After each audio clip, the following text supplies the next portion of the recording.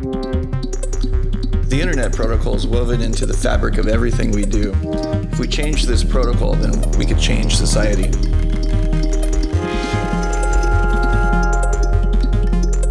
Every business, no matter how large, no matter how small, will be on the internet in the year 2000.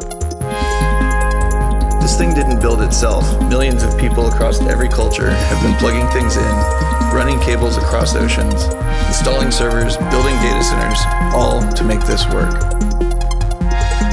The web is incredibly exciting because it is the fulfillment of a lot of our dreams.